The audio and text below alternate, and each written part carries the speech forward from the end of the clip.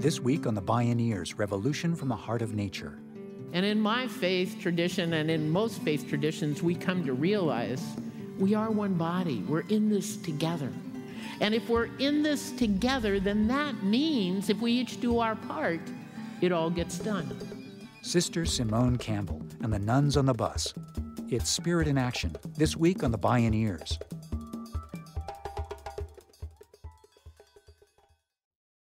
Support for the Bioneers' Revolution from the Heart of Nature is provided in part by Organic Valley Family of Farms, funding also provided by a grant from the Park Foundation, and by the generous support of listeners like you.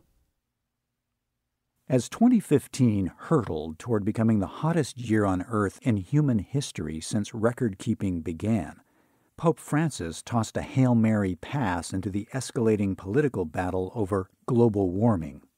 His climate encyclical went where angels fear to tread. In the spirit of St. Francis of Assisi, the Catholic patron saint of animals and nature, the spiritual leader of the world's 1 billion Catholics sanctified our kinship with all creation. He called upon humanity to embrace our brothers and sisters of the natural world. Pope Francis linked the twin crises of inequality and human-induced climate disruption with capitalism itself. Watching the rich get richer than ever, he denounced the deified market and the new colonialism of government austerity policies. He called out the global North's ecological debt to the global South, acknowledging how the global South suffers first and worst from environmental exploitation the North created and profits from. Quoting a 4th century bishop, he branded the unfettered pursuit of money as the dung of the devil. Pope Francis expanded upon the liberation theology movement that originally sprung from his native Latin American soil to address poverty and inequality. He began to fashion what might be called liberation ecology, breaking the shackles of greed and economic inequality that drive environmental destruction. His words landed as a balm for the soul of one group in particular, progressive nuns who have long held that same vision. This is Spirit in Action, 3 Virtues for the 21st Century with Sister Simone Campbell. My name is Neil Harvey. I'll be your host. Welcome to the Bioneers, Revolution from the Heart of Nature.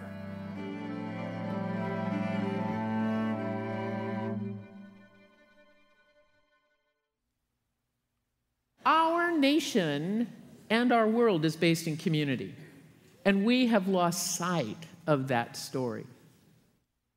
Sister Simone Campbell is one of the most renowned and influential figures in contemporary faith-based progressive activism. She's executive director of Network, a social justice nonprofit founded by Catholic sisters in the 1970s that advocates on Capitol Hill. She spoke at a Bioneers conference. Back in the 80s, the story of our nation began to change. And President Reagan is at the heart of that change, where he said, we're all about the individual. We are about the one who rode off on the horse into the West and settled the West, as if that was done by one man. And as a woman, I will say it was a man. That's not a gender generic statement. The man rode off and settled the West. But what we know is it's an unpatriotic lie to say we're based in individualism. The fact is we're based in community. It was not one wagon heading west. It was not, if you yelled circle the wagons to your one wagon, you kind of had trouble. It was also the fact that if you did a barn raising and only one person showed up, it's a little difficult. And what I have learned is what builds community is when we let our hearts be broken open by hearing the stories. It is risking the pain of a broken heart, not the organization of the cerebellum that makes it all organized. That's a defense against making progress. Because as long as it's just here in my head, I'm in control, I can take care of it, don't worry, I don't need anybody else. But when my heart's broken, open, I know I need everyone. Sister Simone Campbell's heart has been broken on a daily basis, along with tens of thousands of other Catholic sisters responsible for running many U.S. hospital systems and free clinics. They routinely witness the systematic denial of health care to the poor and to women and children. Sister Simone had joined the Sisters of Social Service in 1964. She went on to become a lawyer and in 1978 founded the Community Law Center in Oakland, California. She served for the next 18 years as its lead attorney, practicing family law and working on the needs of the working poor. In 2004, she became executive director of Network, and in 2010 worked for the passage of President Obama's Affordable Care Act. She wrote the Nuns letter supporting the reform. It caused a ruckus. I wrote what's called the Nuns letter, which helped the Affordable Care Act get passed, and I got kissed by President Obama right there and thanked. I didn't wash my face for a very long time. But because of it, we took a position that was different than the U.S. Conference of Catholic Bishops. And, yeah, bravo. But 59 leaders of Catholic sisters signed the letter, and one of the sisters said, because the bishops were really upset, she said, "Oh, the girls played the boys, and for once the girls won." But what happened as a result of it, though, was the Vatican was upset, and so they censured the Catholic sisters in the United States. You might have heard a little bit about that unpleasantness. Well, it's all over now. Pope Francis said, be nice, make up. And but what they did was they named our organization as being a bad influence on Catholic sisters in the United States because we work too much for the people in poverty. Since that's our mission, it was like, oh, I think that's a badge of honor. Thank you very much. That moment of notoriety offered Sister Simone and her colleagues the opportunity to further Network's mission by launching the Nuns on the Bus tour in 2012. They set out to challenge conservatives in Congress who wanted to continue to drastically cut the budgets of programs that have been helping the poorest Americans since the mid-1960s. Sister Simone Campbell spoke with us at a Bioneers conference. President Johnson's vision was of the great society where everyone could get ahead. Coming from poor family sharecroppers, he said that we had to address the issues of hunger, education, and this comprehensive approach to addressing poverty in our nation. And so the war on poverty was about creating programs at the local level, funded by the federal government, that then people could take responsibility for their neighborhoods, get some federal money, and make a difference in their community. And these community action programs have done some amazing things with entrepreneurial activity, providing childcare. I've talked to a number of the groups around the country, and these are the most innovative folks. But what's happened over time is their money has been cut and cut and cut and cut. And so rather than really investing in the community, it's been like dribs and drabs and unpredictable. Then there are the programs like food stamps that we now call SNAP, Supplemental Nutrition Assistance Program, and AIDS to Families with Dependent Children was the monetary way of getting money to families. And that got changed in the Clinton era with welfare reform.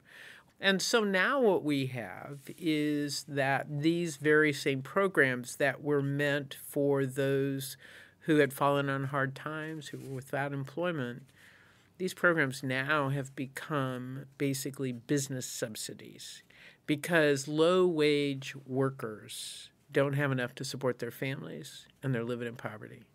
I mean, we broke the promise that if you worked hard, played by the rules, that you could support your family. That's the American way. But we've broken that promise. And so now you could work hard, play by the rules, and not be able to support your family. So what you have to do is to use safety net programs. You have to use food stamps. You have to use Medicaid. You have to use all these other programs so your family can survive. We always look at the person who receives these programs. This is part of the problem politically. So they blame the person. Well, the person isn't working hard enough. Working full-time, probably 2 jobs, and they're not working hard enough? Give me a break. Sister Simone Campbell advocated against the conservative budget, written by Republican Congressman Paul Ryan. This time, the U.S. Conference of Catholic Bishops agreed, stating that the proposed budget failed a basic moral test. Sister Simone worked with a Washington interfaith community to create what they called a faithful budget. And the faithful budget has at its core this idea that budget policy can change income and wealth disparity. Tax policy is at the heart of this. And so we say what we need is reasonable revenue for responsible programs. Responsible programs are those that are audited and accounted for and are providing good service. And ironically, social service programs, we believe, are the standard for auditing, and that the military should be as audited as social service programs. But there has never been an audit of the Pentagon. Not that I have any feelings on the subject, but if you want waste, fraud, and abuse, which are the catchwords in D.C., that's where we ought to look, especially in procurement, the way they buy stuff. A new aircraft carrier is supposed to cost $13 billion. I mean, it's just ridiculous. Just ridiculous. But, oh, dear, I guess we'll just have to give them the money. If we did away with that one aircraft carrier and just gave the money to all these amazing social service programs, we could address our issues. It would be easy to take care of. We would feed our people, take care of their health care, but we'll never say that it's an aircraft carrier that's our problem. We'll always blame our people. I don't understand that.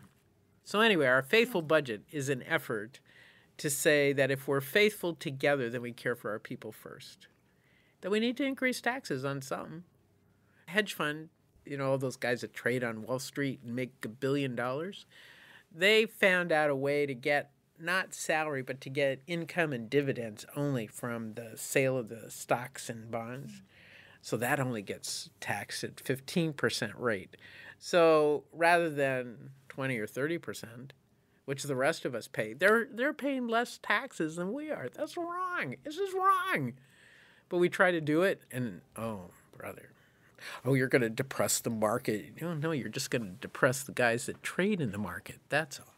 So we try to advocate for the folks that are left out. Since 2012, the nuns on the bus have traveled throughout the country, visiting communities and inviting people to share their stories. One stop was Ferguson, Missouri, the now infamous town outside St. Louis where a white police officer shot and killed Michael Brown, an unarmed African-American teenager.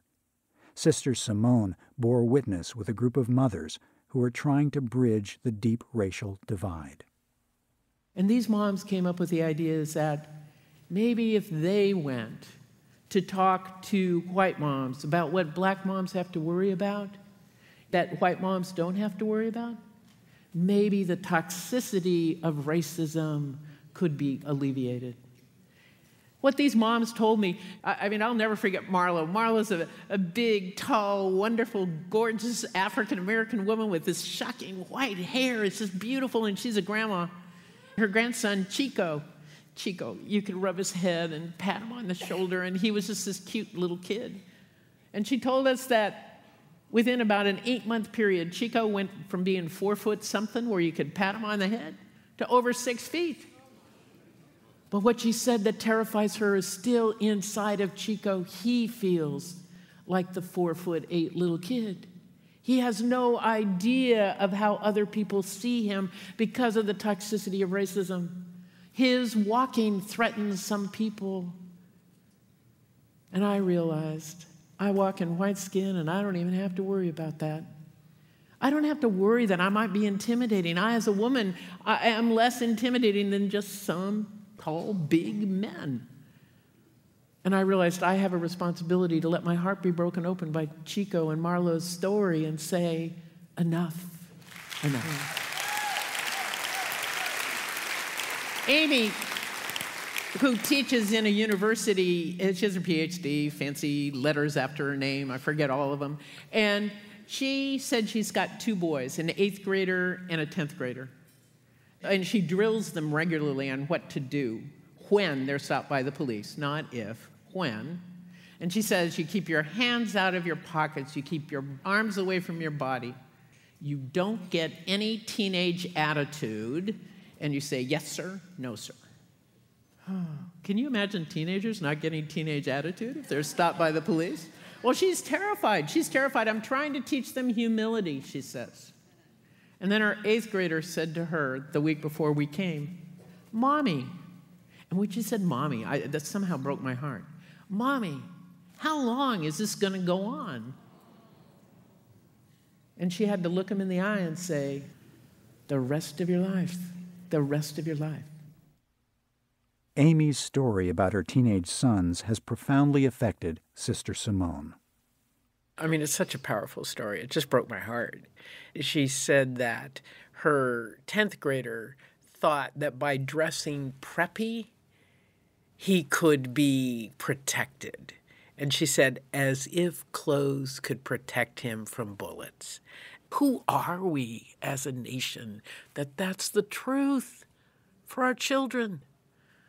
So, anyway, I've become a passionate missionary for us walking in this white skin of privilege to wake up to this fear and divisiveness that we carry around that we don't even know.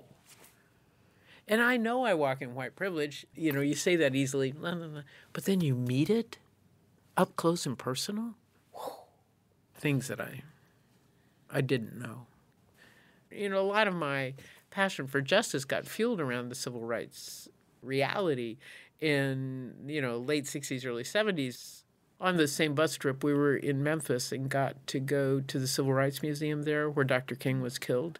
And I realized really our engagement with civil rights really did die with his death in so many ways. And that loss for our nation was like we've been slipping back ever since in our awareness, and it helped nourish my commitment to being more bold in talking about it. We've got to address it.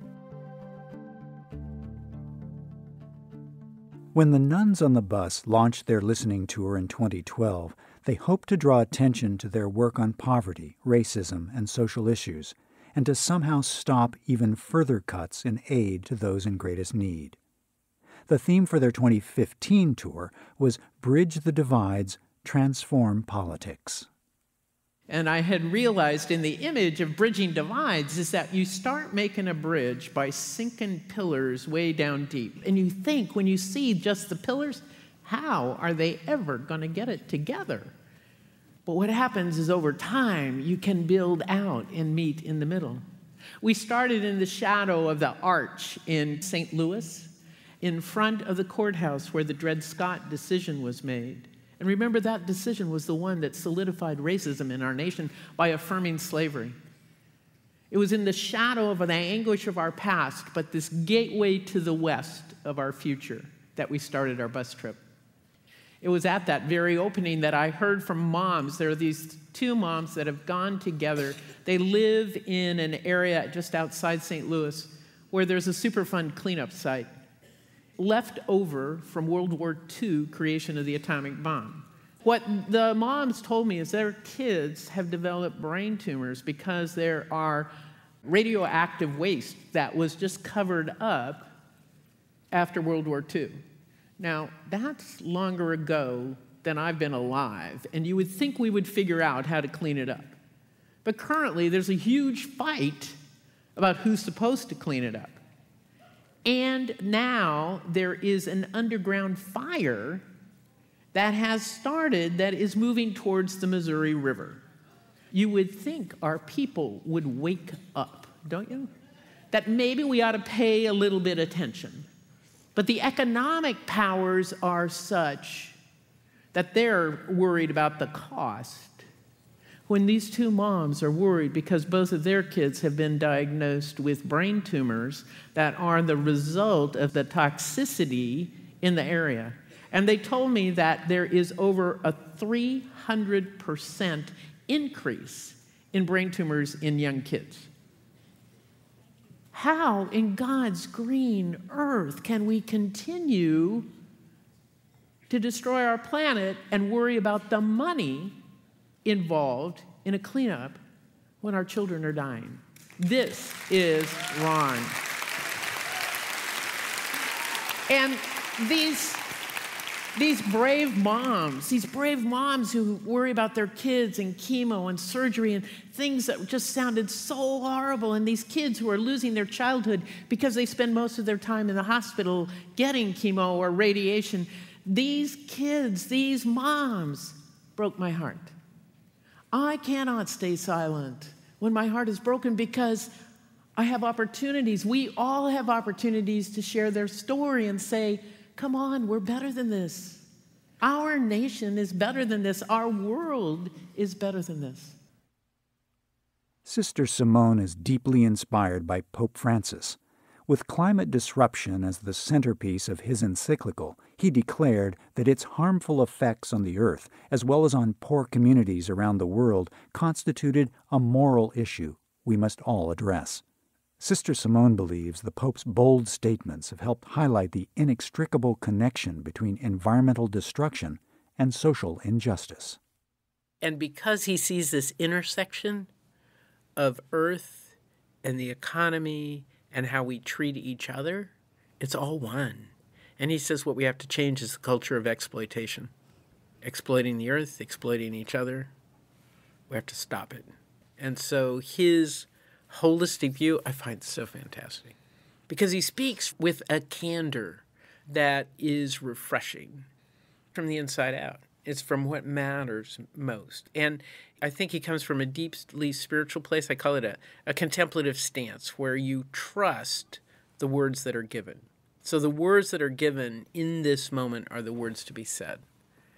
I recognize it because it's kind of how I try to do it. What I advocate is figure out where is your call and act on it. Share the vision for who we want to be. And that vision includes a whole earth where all can live in dignity with food, shelter, and clothing, enough to survive in their families. It requires all of us to make that vision happen. To help make that vision a reality, Sister Simone Campbell offers 3 virtues for the 21st century. The first is holy curiosity. Holy curiosity that gets you to talk to people you wouldn't talk to otherwise, even folks like my brother Jim, who drives me nuts, who can answer the question, what are you caring about? How do you think about what's happening in our world?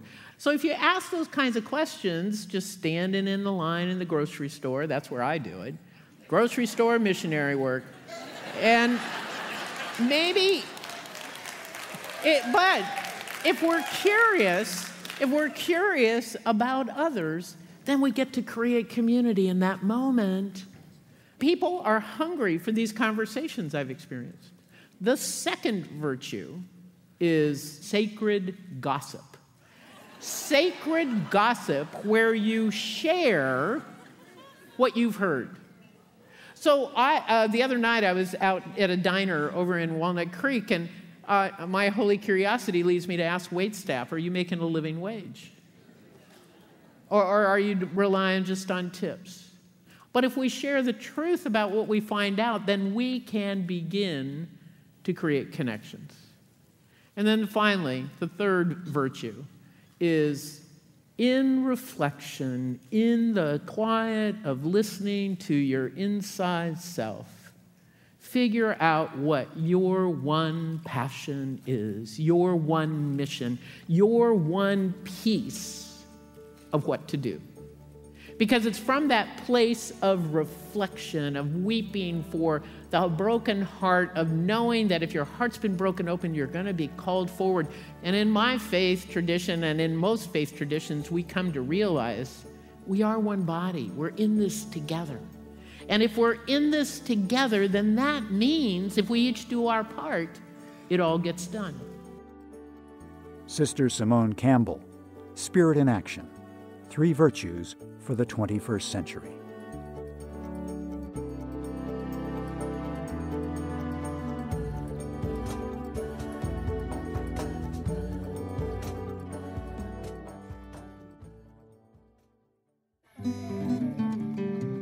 You can see and hear more from Sister Simone Campbell and explore more Bioneers radio programs, podcasts, and videos online at bioneers.org.